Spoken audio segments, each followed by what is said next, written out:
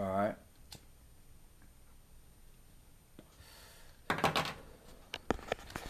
I'm going to call this one right here. This is all about guerrilla journalism. Guerrilla, like as in Guer, guerrilla, like guerrillas in South America, like soldiers with no country, with no military that doesn't belong to a military, basically, or a media independent of the media. That, my friend, is people like us, people who just see things and put it out and let people do with it as they take it as they wish. You know what I'm saying? You can gnash me with your teeth, go ahead. You're not a zombie, so I'll heal up well. But guerrilla journalism, man, this is the future. This is the last vestige of realness, of freedom in the earth. If you can't have freedom of information, you have no freedom at all. You have no part of freedom. If you can't talk about, if you can't tread anywhere the trail leads, you are not free, my friend. You know what I'm saying? No one's got a gun to my head behind there in that dark shadow saying, you better make this video. I'm making this video because I'm compelled to, of my own volition or whatnot, dude. You know what I'm saying? Because my own volunteering.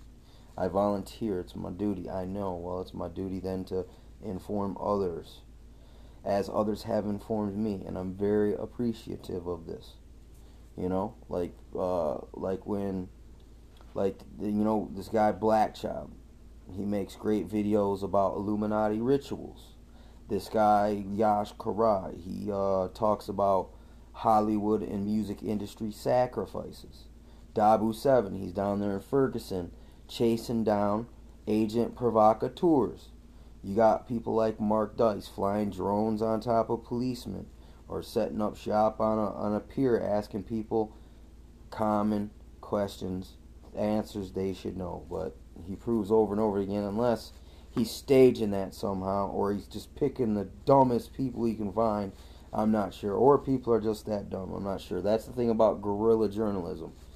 There's no label to back it, so you gotta take it with a grain of salt. Some of the stuff is excellent, accurate, up to date, up to the moment, revealing, revelatory. You know what I'm saying? Fucking enlightening, truly enlightening. True enlightenment comes from truth, not from someone's version of the truth. It comes from actually the truth. Okay.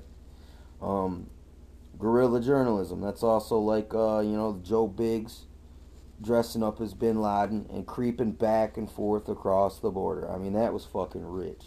You know what I'm saying? That's good journalism. I'd like to see more of these ambush journalists, guerrilla journalism. I mean, people with no strings. These are the only people who can sneak in, get some real intel. Or like the guys who go ahead and let themselves get pulled over and record the cops, record their abuses. People who see cops beating up people and they sit there with their phone. No, I will not shut it off. This is my right. That, my friend, is a guerrilla journalist.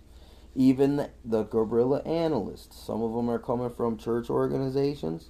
Some of them are coming from Gnostic organizations. Some are coming from Satanists. I mean, they're out here trying to reveal their truth to their people too. You know what I'm saying? Even though I'll take into consideration some of the stuff you say, but I got a rule. Like anything, you can't trust a theosophist. You cannot trust them. So look, if you start talking that theosophy, you just threw an extra grain of salt in with this Jim Jones Kool-Aid, buddy. But for instance, there's like some people out here, they're pretty good, like Tessarian, or what is that guy's name, man? He's got a long ponytail, man, but he's an ex-Satanist Mason, and he did a show about the real decoding the Matrix. I forgot what his name is, but he's alright. But still, he still speaks very occultish. You know what I'm saying? So even them I take with a grain of salt. But a lot of the people who get out of the Satanism movement and then come back to the light, they leave the false light of Lucifer and come back to the real light, and then expose what they're into. They're social Darwinist, false flag and atheism, flip flopping, saying you're an atheist, but really you're a high level, hardcore demonologist occultist. You know what I'm saying? I think that is very deceptive, the way these people speak. And it takes guerrilla journalists sometimes to expose these type of people. This is another example.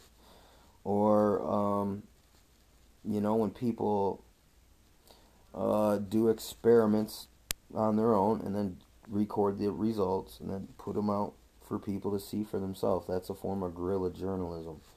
Or guerrilla academics. You know what I'm saying? Even if there ever was such a thing, there should be now.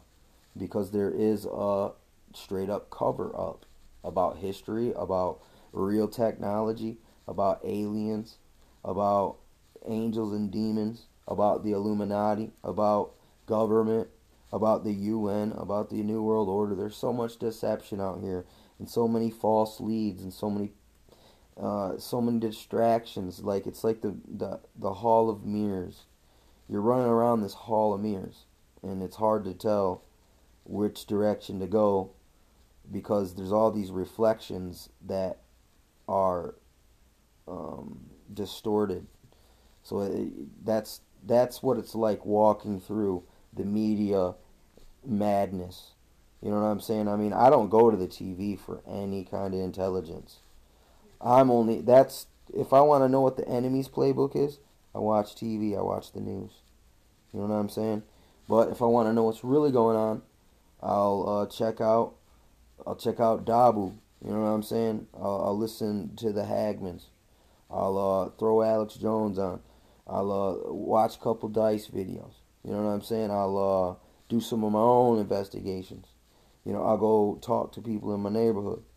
I'll listen to some sermons. I'll listen to some Bible studies. I'll watch a video about the occult origins of America. All these, you can look at all these things and learn a lot. Just like, when I read those books. Lao Tzu was an ancient sociologist. So now I understand this stuff on a novice level just from reading this guy's book. And everything he said that was good, they do not do. They do the opposite. Everything he said, you shouldn't do this. That's what they do now. That's why the shit is important. That's why it's not a bad thing to study, and study some more. And then talk about it with people who can go there, who can have enough understanding, enough life experience, enough stuff they can recall that, that it's going to be profitable to have a conversation. Because I could talk to a person that's going to go over their head, leave the room, have them call me crazy.